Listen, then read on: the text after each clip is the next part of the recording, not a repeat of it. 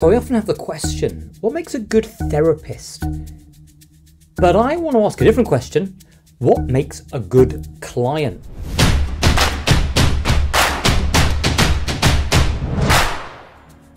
Having worked with people for over 20 years, I think there are certain people who, quite frankly, they show up, they have a mindset, they have a way of thinking about the change that we're about to do in a way that's really going to help them have the result. I got really fascinated with this question and I hopped on with a good friend of mine. He's also a change worker. He's been doing this for over 20 years. Informally, he's almost like a mentor to me. He's someone I greatly respect. He's over in Norway. He's a guy called Jørgen Rasmussen. And by the way, he also has his own YouTube channel, Provocative Hypnosis. If you're not following it, go over, check it out and click the link on there. But we hopped on and we had a chat, sharing some stories, sharing some ideas and the themes of what makes a good client. What's the attitude that they could show, the mindset that they should come with that's likely to give them the best results. But also, what are the alarm bells? What are the things that we might hear, they might say, they might present that makes us think, holy, they are not ready for this, or this is going to be a nightmare.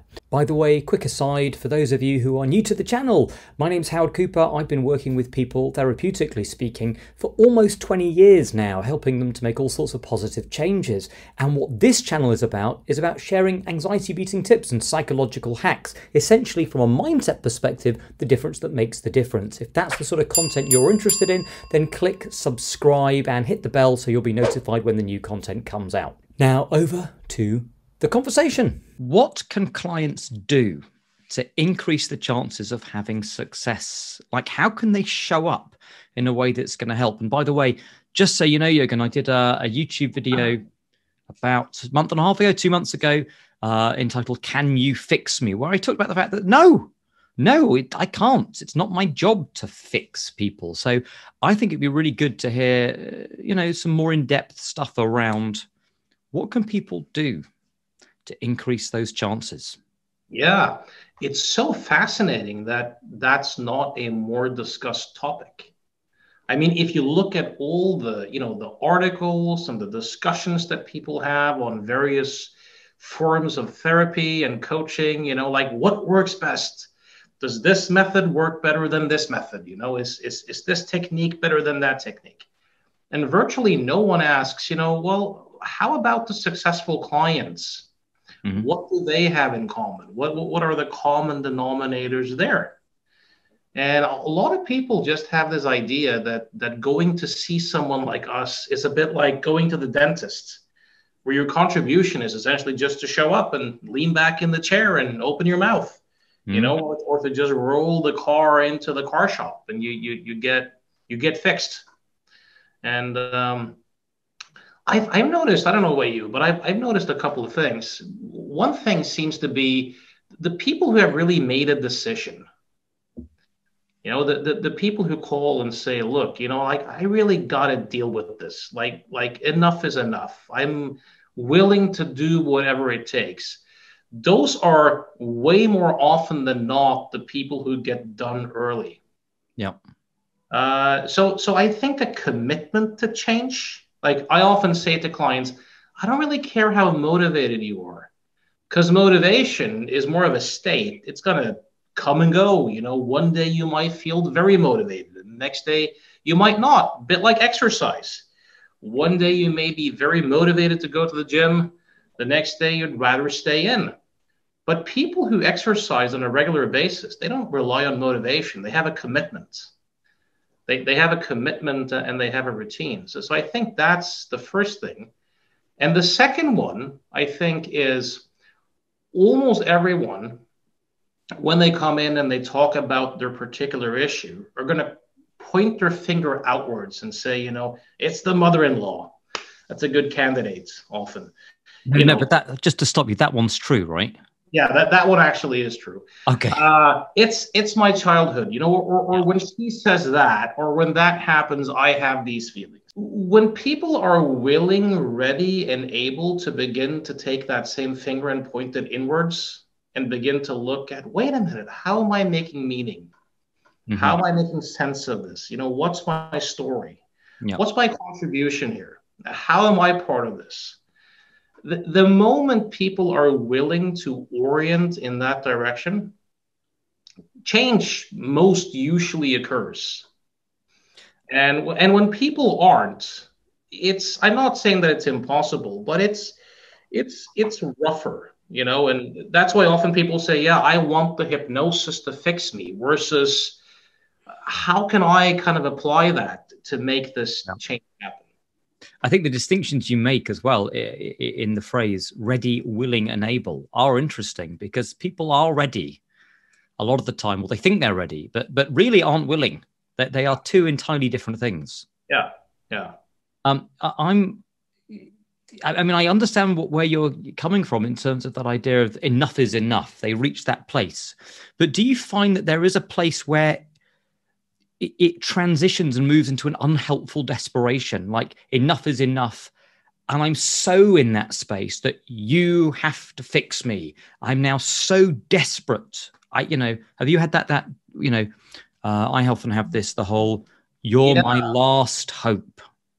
Even though I strongly suspect that most of those people have not really reached a point where they've decided to make a change. Because I don't know about you, but this is something I've discovered over the years. When someone calls late on a Sunday night, or like outside of office hours, and they're crying on the phone and they're telling their story, and you can hardly get a word in, right? And if you try to ask them any like productive questions, as in what they're looking to get out of the session, or you try to set any frames, they just go back to telling their story. Like they're just back to, and if only you can help me, if only I could get a little bit of relief, like I'm willing to do anything. Those are the first people to either do a no-show, or to send an SMS the night before, or to, something got in the way. Like the people who complain the most and who are most invested in telling their story are the first to balk at price, not do their homework tasks, not show up, or wanting to move their appointments around at the last minute because of some inconvenience. What do you think is going on there? I think these folks are very often using their problem as a way of maintaining their identity and as a way of being significant. Like they're often getting a lot of mileage out of being the one with the big problem that never gets solved. And they get virtue and status by often being the one that's unhelpable or who is suffering more than anyone else. Yeah. I'm not saying that this is true in all cases, but I do think that quite often, like everyone's looking to be significant in some way in their life, and to have some sort of meaning, and to have a, some sort of identity. And I think for some people, having the big issue that never gets solved, or being the one who's suffering more than anyone, who becomes some people's way of being significant and being important. Well, I've had those people that you get the sense that they say to you the story of, I've seen this therapist and that therapist and the other therapist. It's like, you hear about serial killers notching their arm. Yeah. Like I've killed another, and they're chalking up therapists that they go through so that they can reinforce, I'm coming to see you, subtext being, so that I can just again reaffirm I am unfixable. I had a client who literally said that once. Like wow. I've been to see this person, that person, that person, that person. They all failed miserably. And now I'm coming to see you. And I was like, no, you're not. Not on those terms, you're not. Well, I remember years ago, I remember seeing someone who came for stopping smoking. And I'd had a chat with them ahead of time and said, listen, I don't see people unless they really want to stop themselves. If this is someone else wants you to stop, not for me. And he assured me he wanted to do it. And then he turns up for the session. And I said, remind me, why do you want to stop? And he was like, I don't, but my wife told me to come. And I said, but why did you tell me? He said, well, you said that you wouldn't see me if I told you the other thing. So I lied so that you'd see me. Yeah. And I just thought, oh God, well, like, he's here now. Let's just see what happens. Looking back, I probably shouldn't have done that. I should have ended it at that moment. But he was there. He'd paid. So we did this session. And at the end, it was amazing. He goes, right. He says, I'm going to go outside now and see if I can smoke. Because I want to see if what you do works. Right. And I went, well, I can save you the effort. You can. Like, you will be able to. Yeah. And he goes, no. He goes, here's what we'll do. And I love this. It's just balmy. He goes, I'm going to go and see if I can smoke. And if I can, I'll come back and see you again. And if you still can't help me, I'll just stop myself. And I went, well, why don't you just stop yourself and save yourself the time and the money? But it just struck me as bizarre. The intent was to see, could I help him? Oh, yes. But you get a way more virtue out of it if all these therapists failed and then I had to do it myself. Absolutely. Yeah. It's like the hero's journey. I think another factor here too is that people often don't look at. And that is that having a big problem or having an overwhelming symptom is often also a way of making one's life or social relationships be more stable. Like if I'm deeply depressed, that there are unwritten social rules for how to deal with someone who's deeply depressing. And a lot of people might just take off, like they no longer come around. But the people who do come around will often have a tendency to treat me the way that our society currently says that we should treat. I get stability. I get a sense of control. You know, so I think that might be going on. And I don't like the term secondary gain that much. I more like the term competing commitment. Like we humans are obviously complex in that we can have competing commitments and multiple motivations in doing the same thing. Yep. It's a bit like, you know, sometimes if I work with a person who's bitter and resentful, you know, they've done everything for other people always. They put everyone's needs first, you know, ahead of their own, and now they're not getting the attention that they deserve or whatever it might be. Some of these people, you know, some of this might be driven by kindness and a good heart and a compassion. I'm not knocking that. No. And I also often say to them, and I wonder how much of this might be driven by something like, if I only become perfect and altruistic enough and kind enough and a good enough person who sacrifices for the others, then they will accept and love me, and then I'll be okay. And I've never failed to get a strong response from these people. And I go, well, if that's the case, then that's also part of the motivation. Like there's a self-centered motivation here too. Nothing wrong with that, but there are easier ways of doing that than playing the martyr game. Yeah.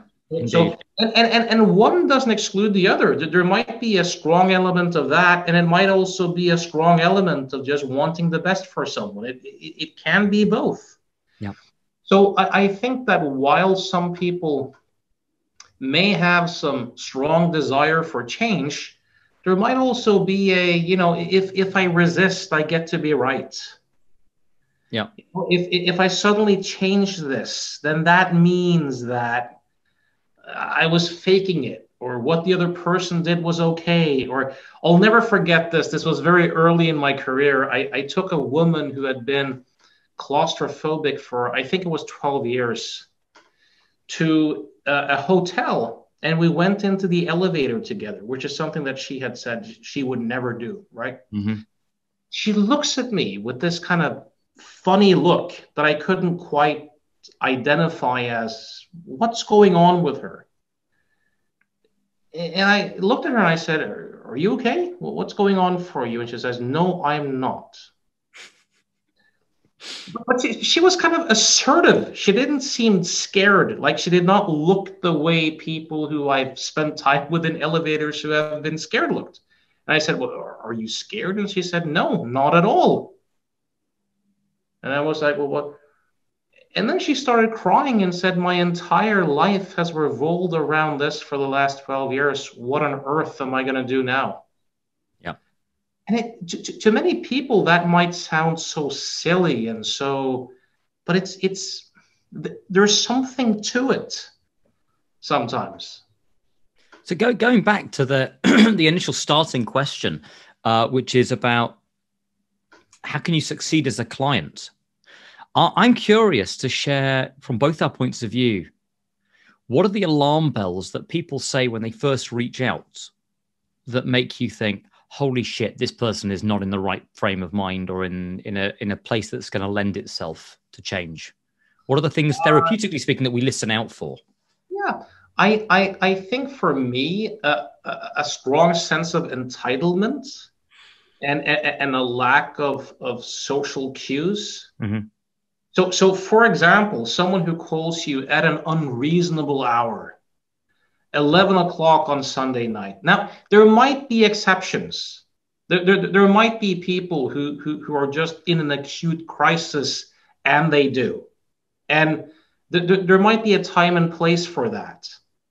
But most of the people who do that, in my experience, are not in an acute crisis. They're just so entitled and so immature in a sense that the idea that it's night and that someone might have a life, like outside of them, it doesn't even occur to them. The world should just be after a call. And I've spoken to people like that, who in a week later, they don't even remember who you are. Mm-hmm. Because they've spoken to a lot of people, and so that sense of entitlement, people who just immediately go into telling their story, like they don't even introduce themselves. They just tell their story, and you can hear that they've told it 1,000 times. Yeah, they're just on this program. And if I try to interject or ask some questions and they don't at all answer them, they just go right back into telling their story. Like if I try that a few times and they just go back to their story, that's the person who's gonna, not do anything, not really commit. They just want to tell their story. Like they're looking for their supply. So the way I think about it is, are they willing to let me control that initial call?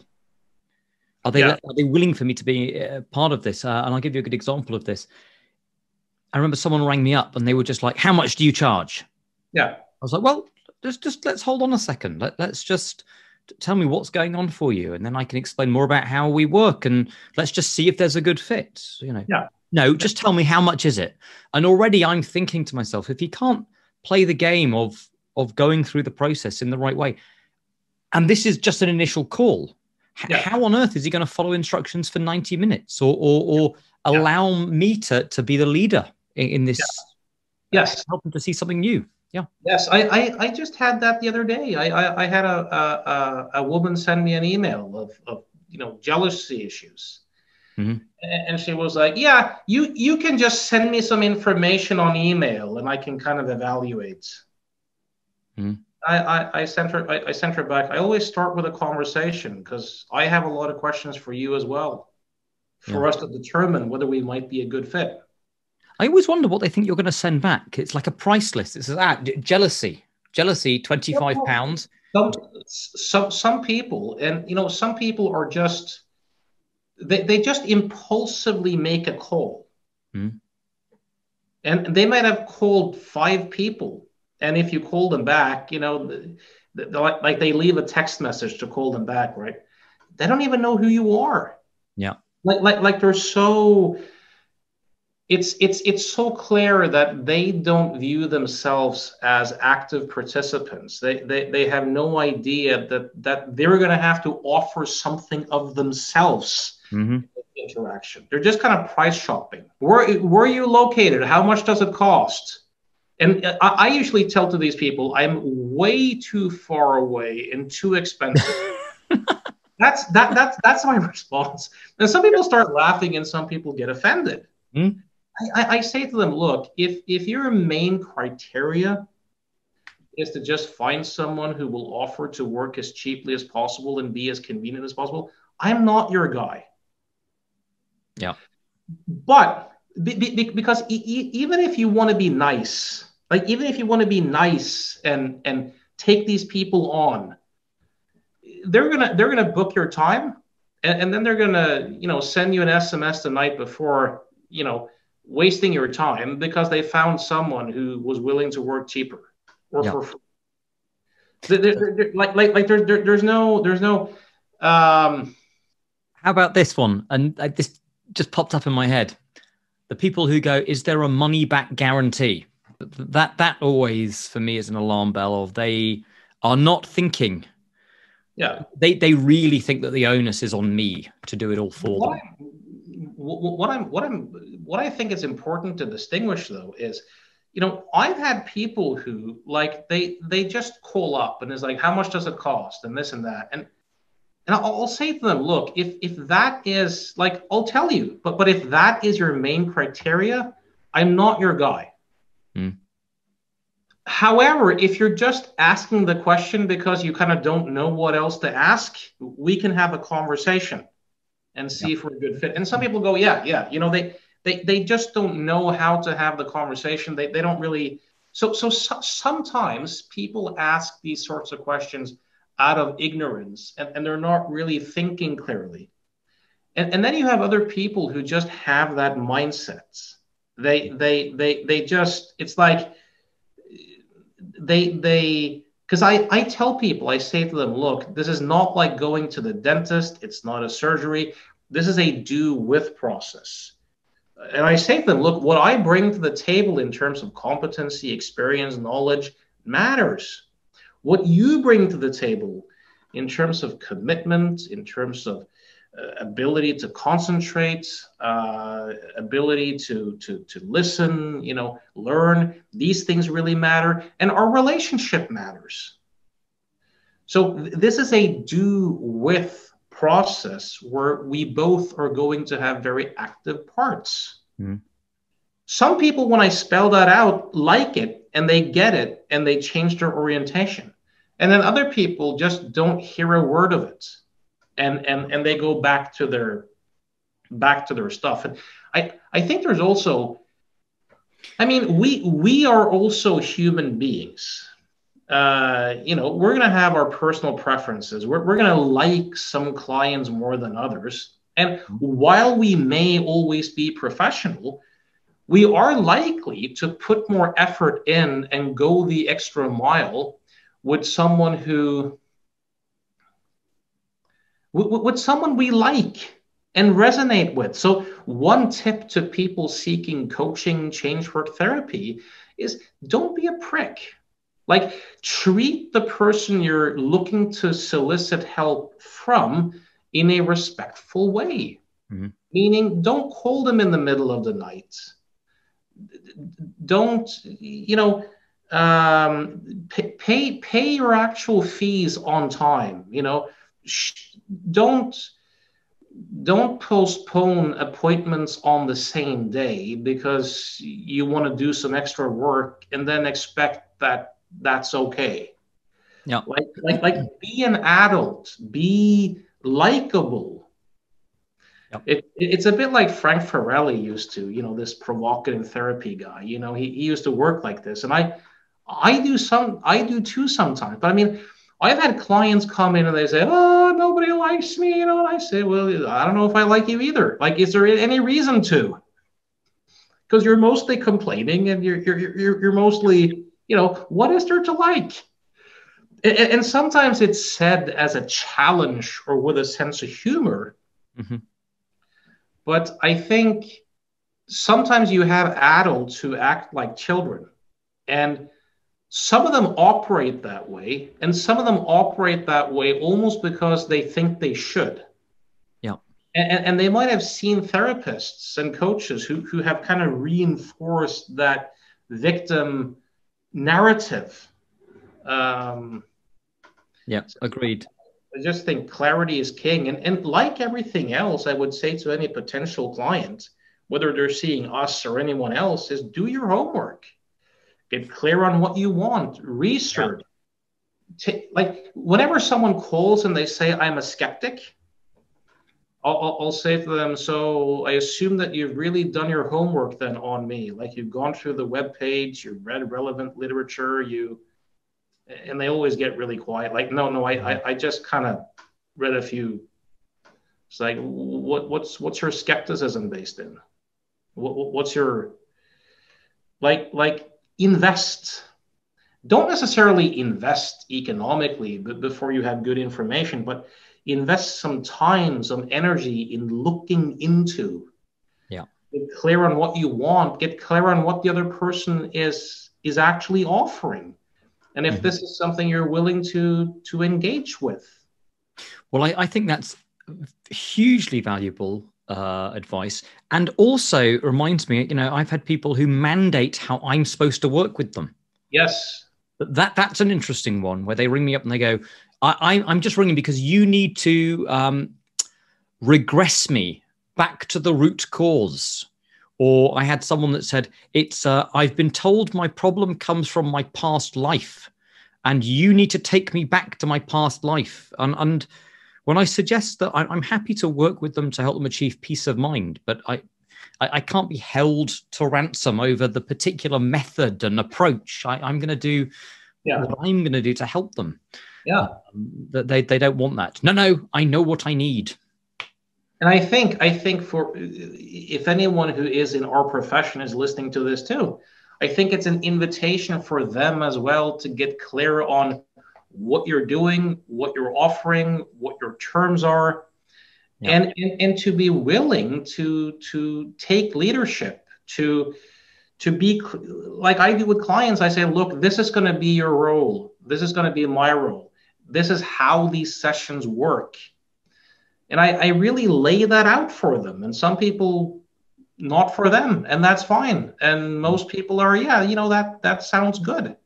But I think a lot of people in this industry too are very wishy-washy and trying to be everything for everyone. And they don't necessarily step up to the plate and show any leadership, or are not necessarily clear on their frames either. They might advertise that hypnosis can do this and this for you and fix you in that way. And if they do that, it's no wonder that they then get clients who want that.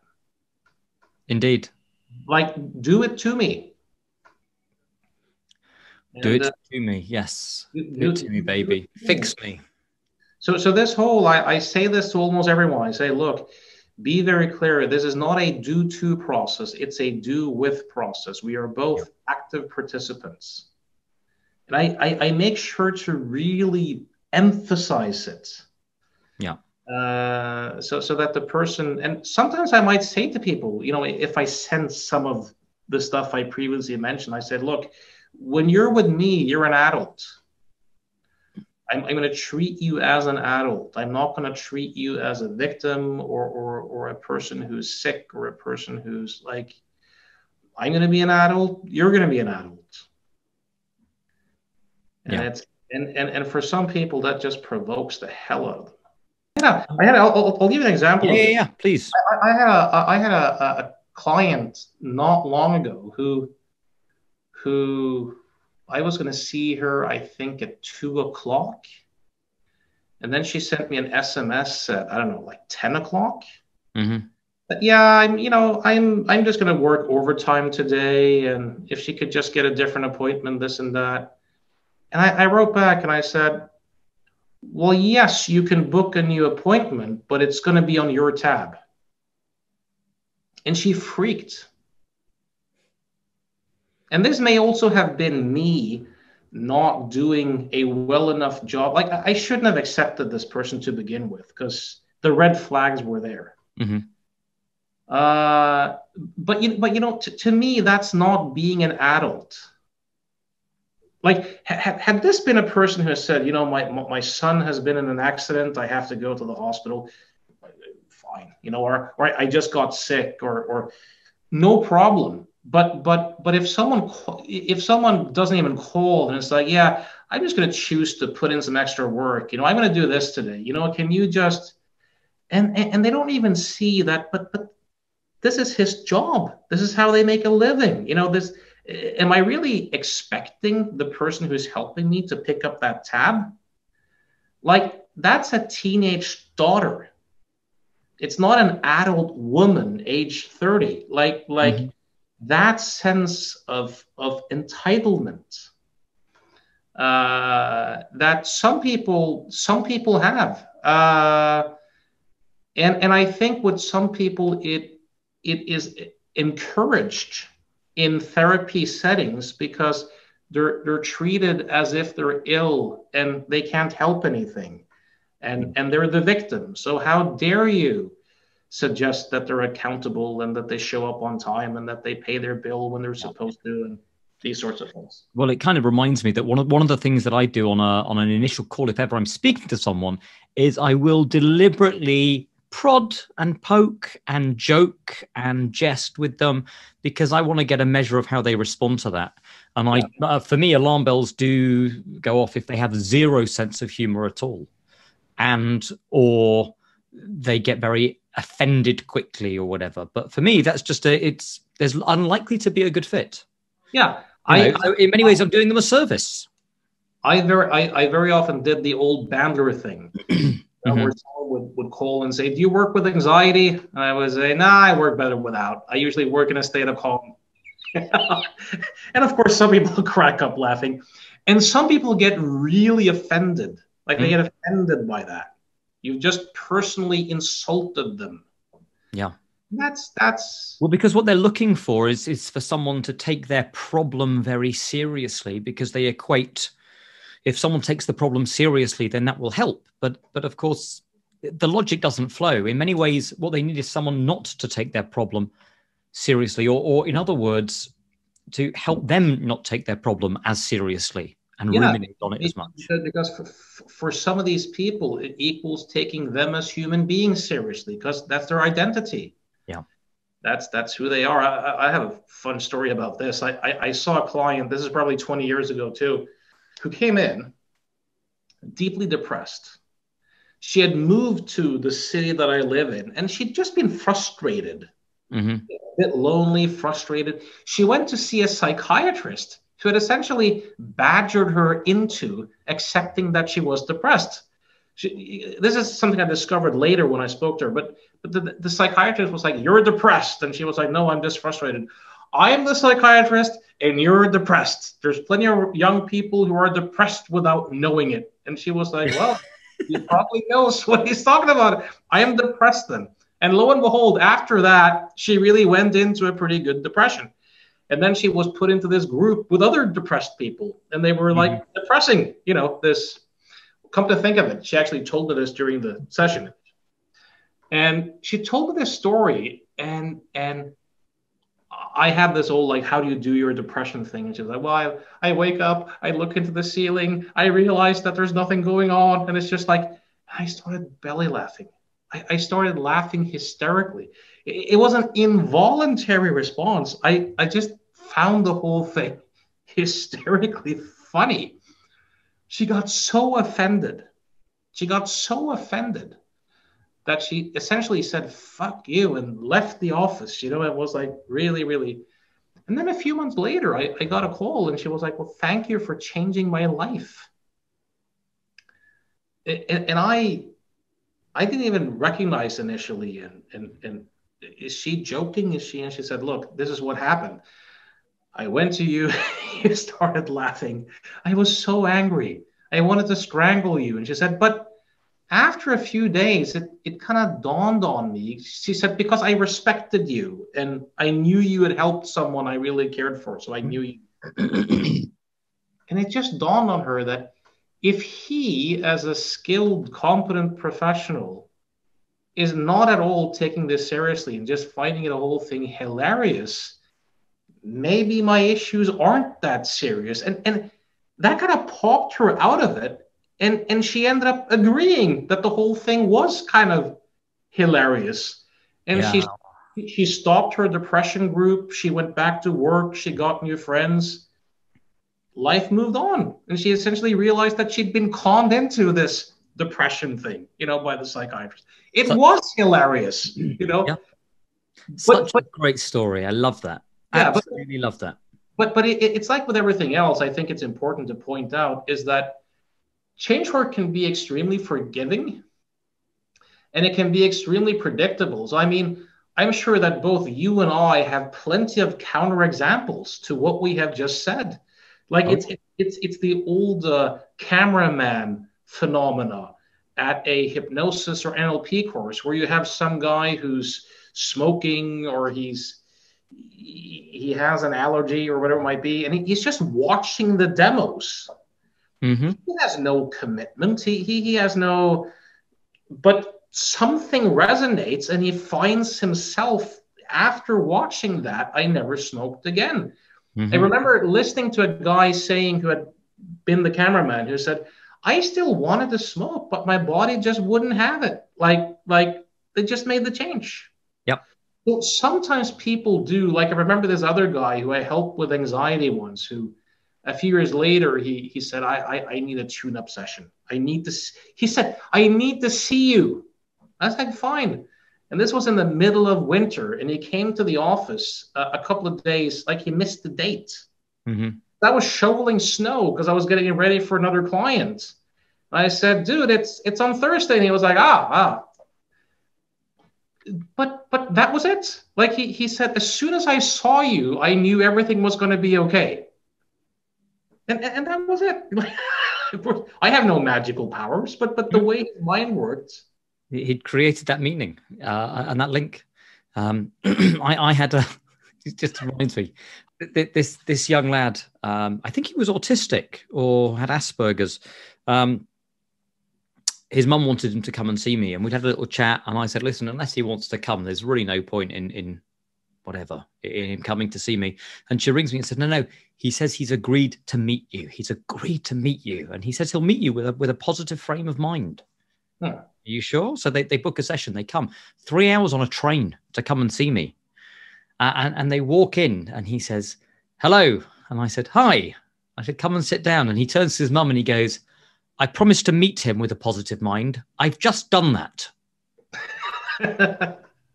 Right. That was it. Yeah. Kind of literal. No, very literal.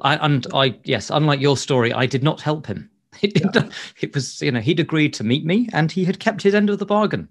Have you noticed too? I mean, I've had this experience on many occasions where someone makes a dramatic change and then, they kind of credit, you really helped me, this and that. I said, what was it that you discovered or learned or discovered? Like, what was it about our sessions that most deeply impacted you? Oh, yes, it was when you said that.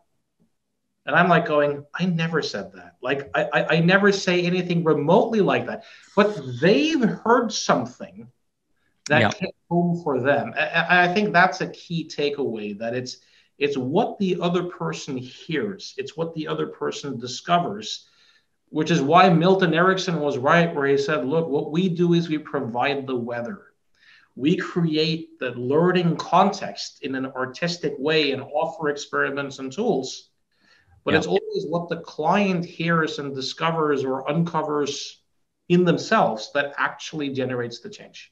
That's 100%. I totally agree. And thank you so much for coming and sharing some of this. I always love shooting the breeze with you. And I'd love to have you come back on the channel as well and chat some more about this. But we always have such fun. And if anyone, maybe I'll put the outtakes on, but Jørgen and I can't ever start any interview or conversation when we've done this so many times now without just falling out laughing for about 5 minutes. No, don't start this again. So I'm here with my good friend Jørgen Rasmussen, and before we dive in on what I think was going to be a really interesting and valuable conversation. Thank you so much. You're welcome.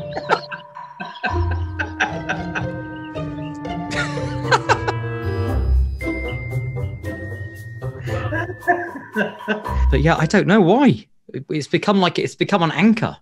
I think that, you know, we start to, I say, right, let's start. And that's it. We both just lose it for about 10 minutes. So I really appreciate you tuning in. Hopefully you found it valuable. And if you have, it would be wonderful if you could comment, share, like, subscribe, all of that stuff. That's the way that YouTube knows this was one that's worth sharing far and wide. Hope you enjoyed. See you all soon.